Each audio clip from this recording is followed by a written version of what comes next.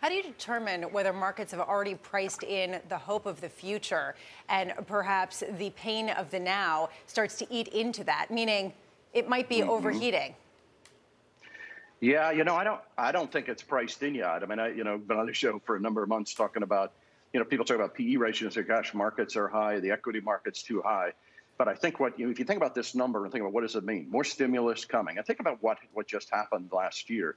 If you include the deficit, you had over $3 trillion of stimulus that came in. So almost 15% of GDP. And now we're going to get what could be another couple of trillion that's coming in. So think about the growth paradigm. You could have over a 6% GDP.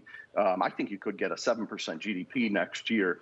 So now think about valuations. The equity market, PE multiples are high, but if you take earnings acceleration and you take earnings yield, so what is the Fed going to do now? Fed's got to stay on hold. Rates are going to stay down. The earnings yield of the equity market is literally, if you take 2021 anticipated earnings, is 5%-ish. Free cash flow yield is 5%-ish, with treasuries at zero. I think you've got markets have priced it in somewhat, but there's more to go.